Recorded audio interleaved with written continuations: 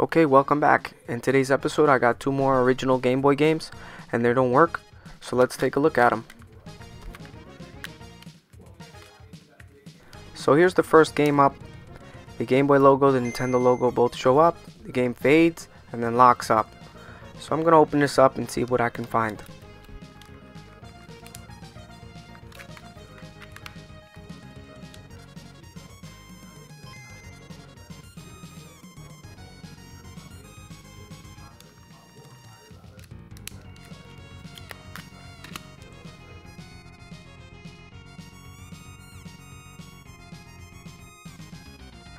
So upon first inspection, the board seems to be okay. There's no rust, there's no corrosion. So I'm just gonna add some no clean flux, and I'm gonna reflow both of these chips. Now here's a really tight shot, so you can really see how I reflow these pins here. It's not the most difficult task in the world. I want just everybody that's watching this video to understand that this is a process that anybody can do. Just slowly take your time. This isn't difficult at all, and you can get a lot of games to run simply by reflowing these pins.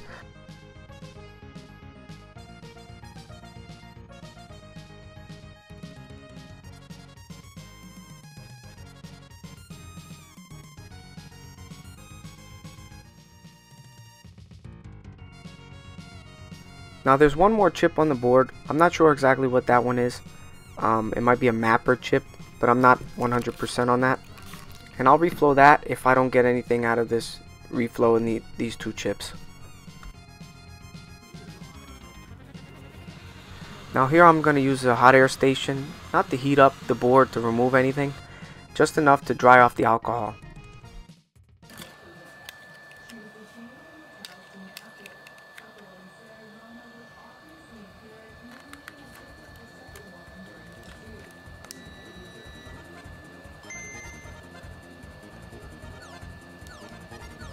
And just like that, the game fires up. So it just goes to show, oftentimes these games, all you need to do is reflow the chips. Now the reason why these PCB joints tend to crack or tend to fail these games is because the chip legs, they're soldered to the board, and the board tends to flex every time you insert the game and remove the game. So eventually, after a while, the joints will get cold and eventually crack. So just a simple reflow will cause them to regain continuity, and as you can see, the game fires up every single time.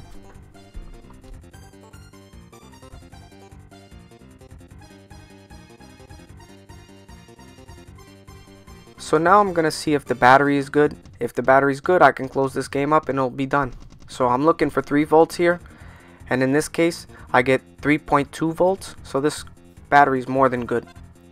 So let me close this up and get on to the next game.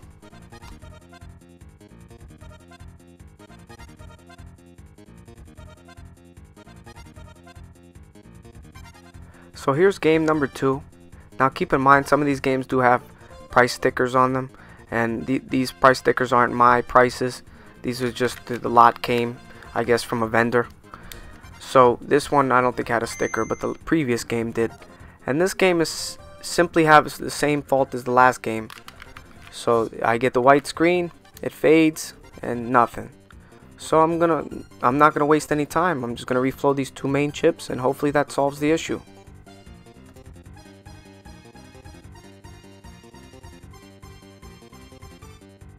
Okay, before I reflow these pins here, I'm gonna add some liquid no clean flux.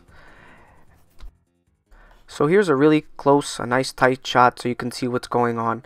I'm just going parallel, dragging across all these pins, making sure that the solder gets liquid, and then as it cools, it'll harden to a brand new joint.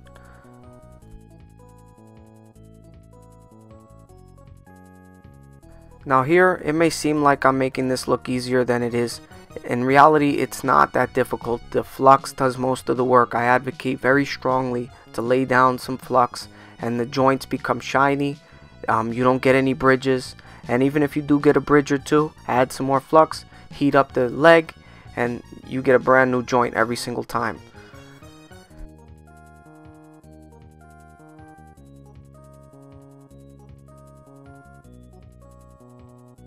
So when I'm doing work like this, usually I like to fast forward in the video just to not leave any boring parts to the video, and just to not have a stupid long video. So in this situation, this video is only about 10 minutes or 11 minutes or so. And let me know if you want me to show you this in real time, or if you would prefer me to fast forward through this. But I just did this once just so you can really see what I'm doing, and you can get a real time estimate on how long this should really take.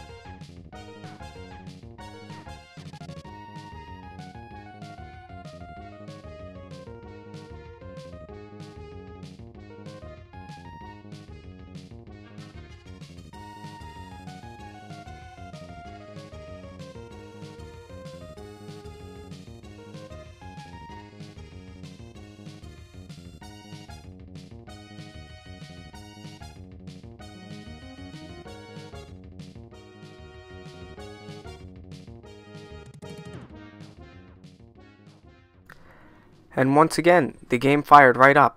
So that's 4 cartridges already for the original Game Boy. That all I had to do was reflow chips. So somebody in the previous episode did comment that this is common in these games, and I'm starting to notice that these games truly are common, these faults. So if you get a cartridge that doesn't work, please just try your best to fix it. I guarantee you 9 out of 10 times all it needs is a reflow. So here I'm gonna test to see if this battery's okay. And as you can see, this one's truly dead. So I'm going to remove this battery, put in a new one, and close out this video. Now, swapping a battery isn't the most challenging thing, but perhaps somebody out there does want to know how it's done, or just see it done. So I'm just going to add a little bit to the end of this video, a little more content for you guys on this video.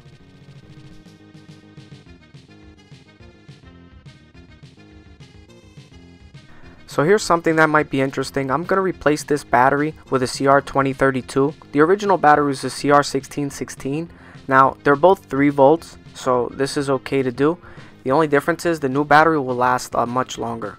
So here's on the right side of this battery on the screen, there's the positive terminal, and on the left side is the negative terminal. So in this battery, the top pin, the top of the battery, is the positive, and on the bottom is the negative. So I'm just going to adjust these pins here just to clip them a little bit, just so they can fit on these pads.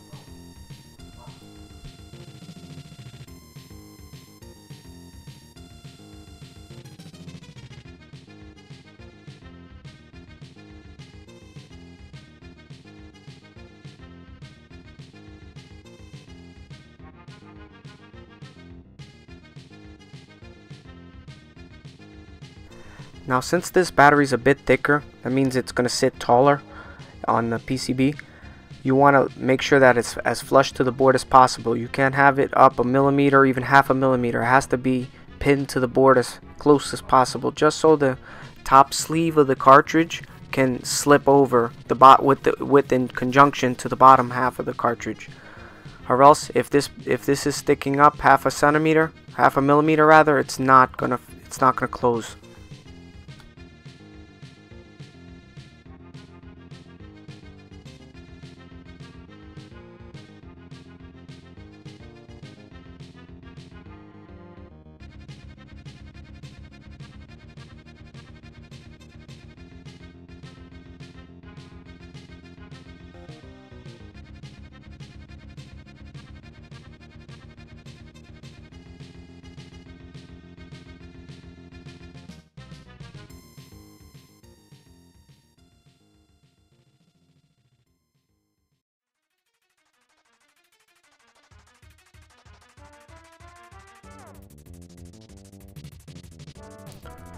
So I'm going to fire it up, see if the game still loads. As you can see, it's still working. And I'm going to start a new game here. Now I don't know if this is going to save or not because the battery's good or bad. I just don't know how to save this game. So hopefully it does. If it doesn't, then I'll have to figure it out off camera.